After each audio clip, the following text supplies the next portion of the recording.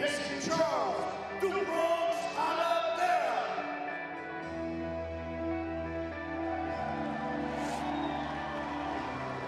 Charles Oliveira trains at Bronx Gold Gym under Erickson in Macau, known for his Brazilian Jiu-Jitsu style. Official weight 143 for Charles Oliveira.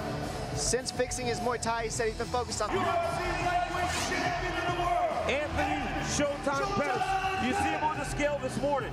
Made the weight. He told us last week on the show, my career after a rough patch. 146 for Anthony. We've long wanted to see him fight down at this weight division.